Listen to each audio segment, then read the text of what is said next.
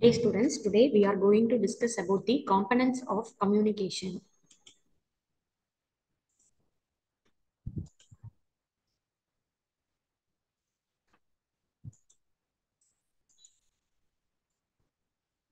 The term communication is derived from the Latin word communicare, which refers to sharing, contributing, informing, popularizing, and spreading. Communication can be expressed as a process in which individuals share their views, suggestions, evidence, thought, and feelings. The individuals involved in this process are known as sender and the receiver. The word communication is derived from the Latin word communes, which means something in common. Communication is nothing but the messages are transferred from the source to the receiver. It is the process of sending and receiving messages through verbal or non-verbal means, including speech or oral communication, writing, graphical representation, and sign signals and behavior. Next, we are going to see the definition of communication. According to Peter Little, communication is the process by which the information is transmitted between individuals and or organizations so that an understanding response results. Next topic is components of communication. There are 5 components in communication. The first one is sender, message, channel, receiver, and feedback.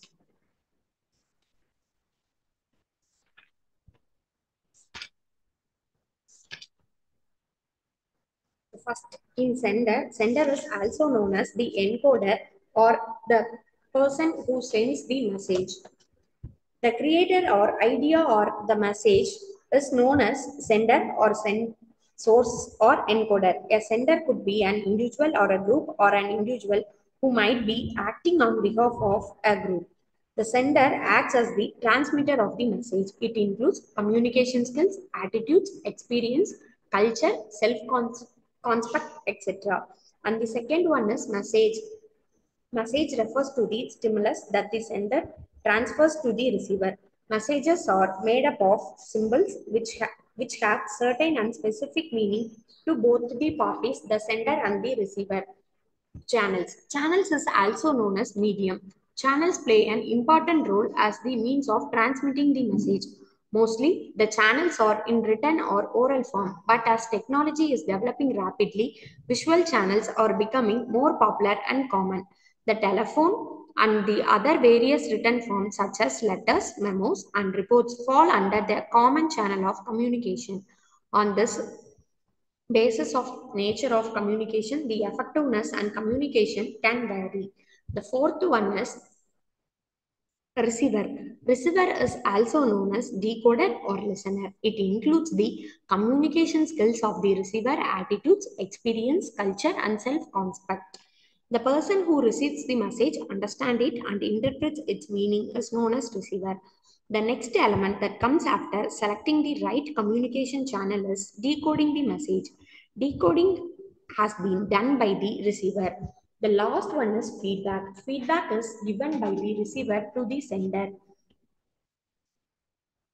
The most significant element of communication is feedback. If there is a feedback, only then communication could be effective.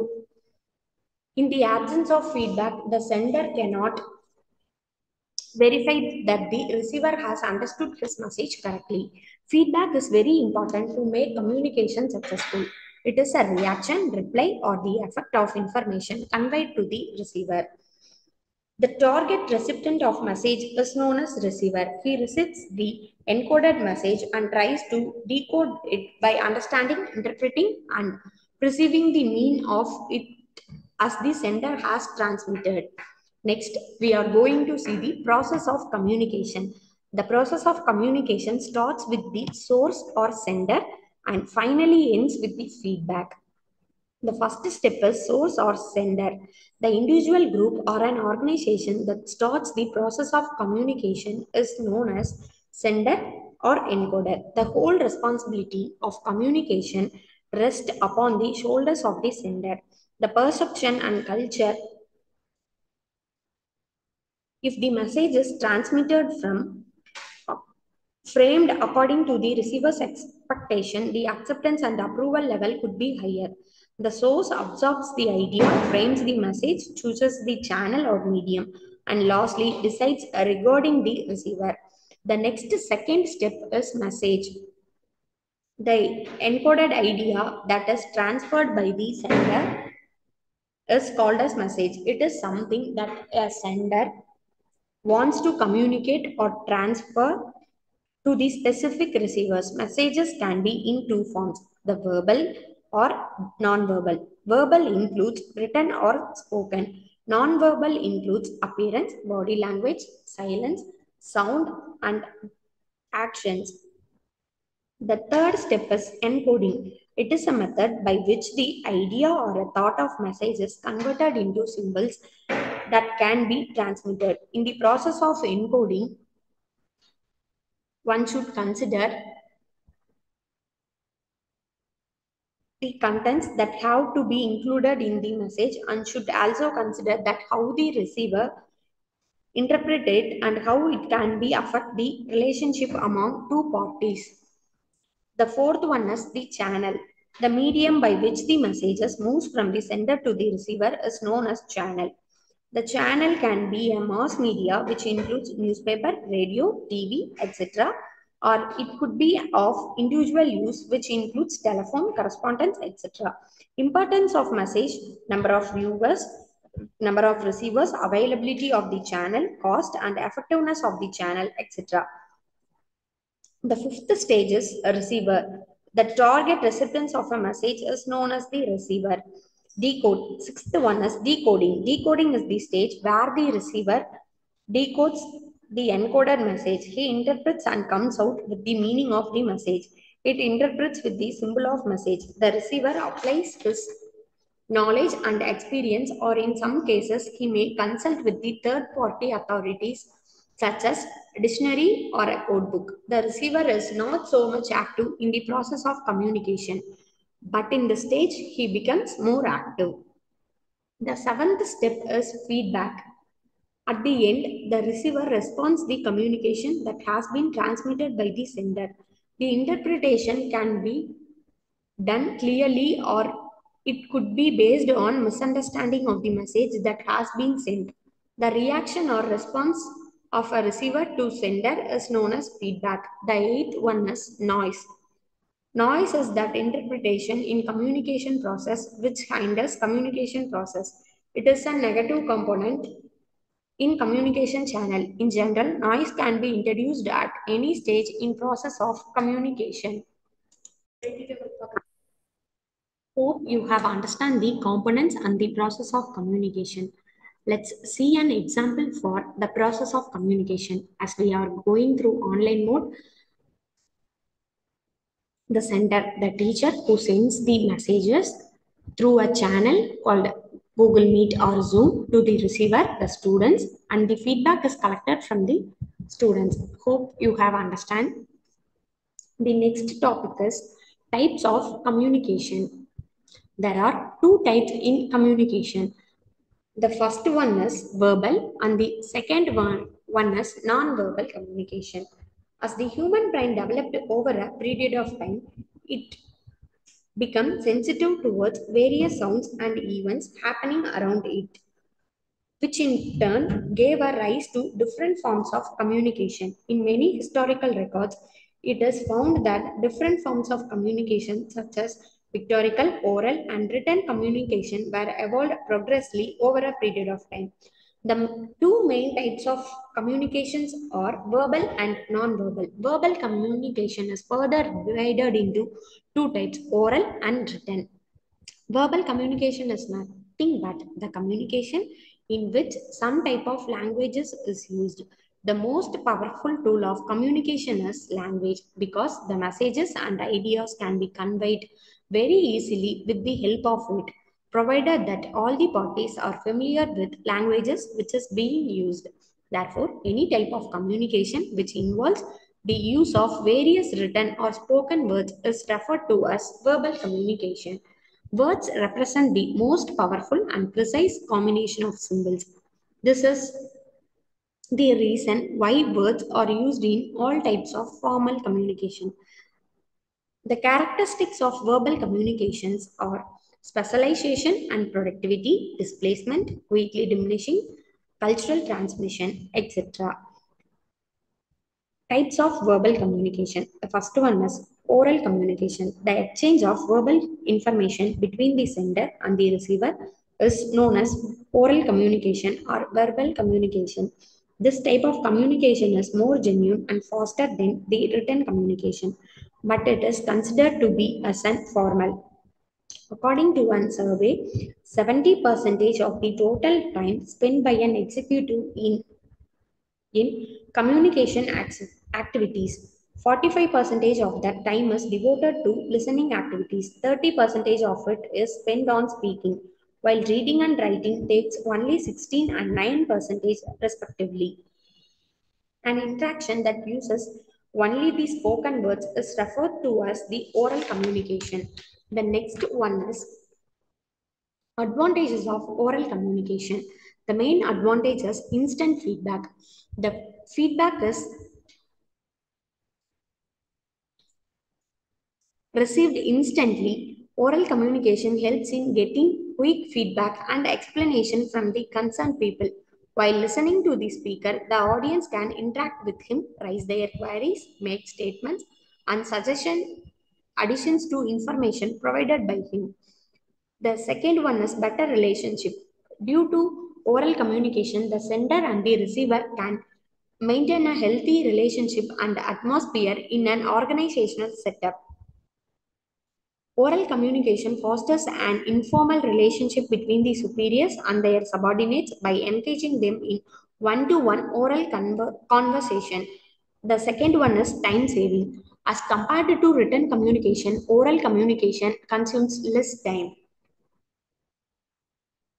Fourth one is effective tool for influencing. Oral communication plays a very important role in influencing the listener by giving them a sense of participation or involvement in the business.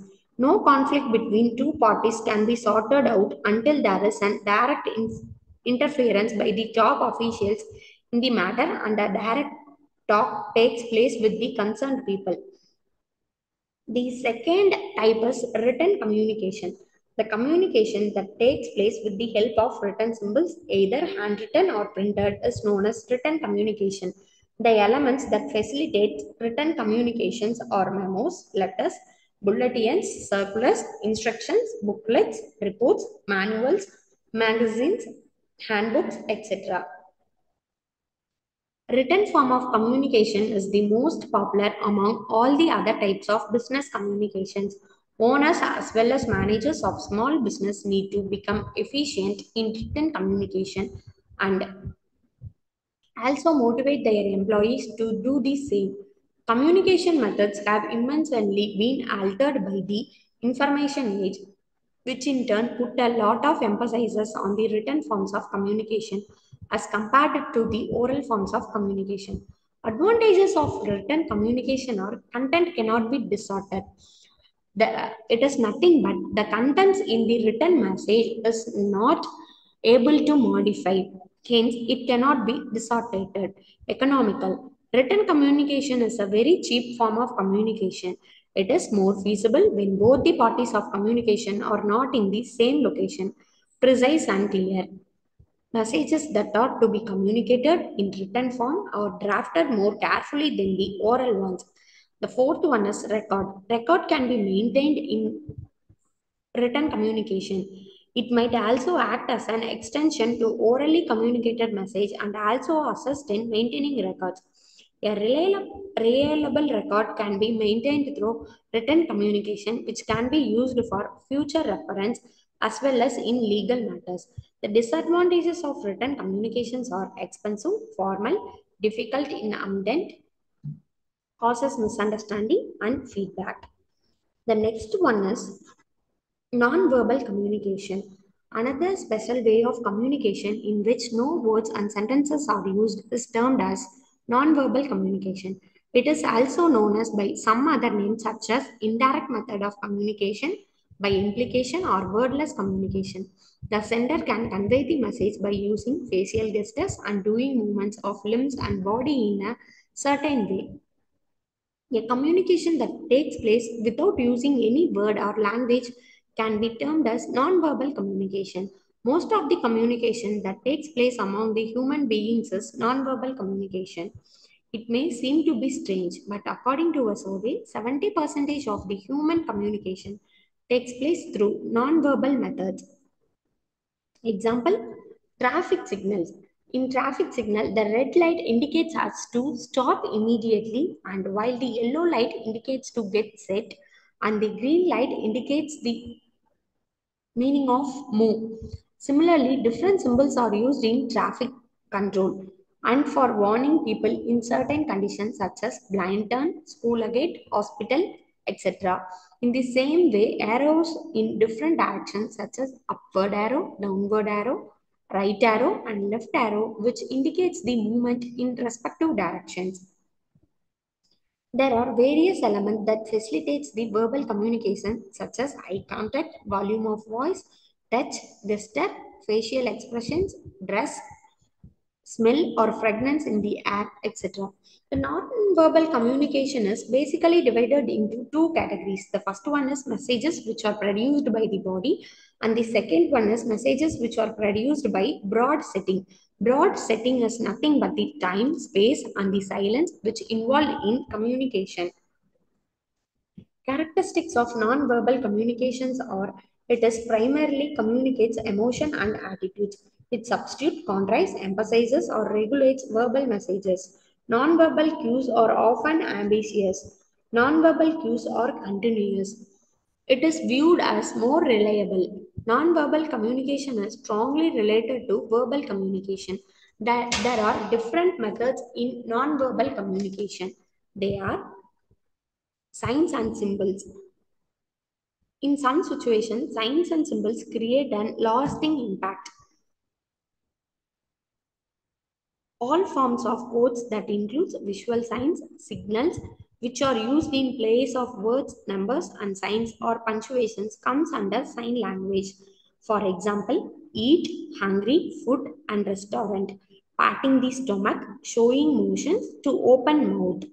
The next example is do not know, struggling shoulders, rising hands, and eyebrows. The next one is little, holding the thumb and forefinger close together. Next example is time, tapping the wrist. The second method is body language. Body languages can be defined as an analysis of body movement. It is a method of conveying the message without using verbal communication. This is done by using movements of different parts of the body. Almost all types of human emotions, such as happiness, shock, surprise, regret, fear, sadness, etc., can be conveyed through a body language. Okay, students, hope you have understand the communication processes and types of communication. Let's start in the next class. Thank you.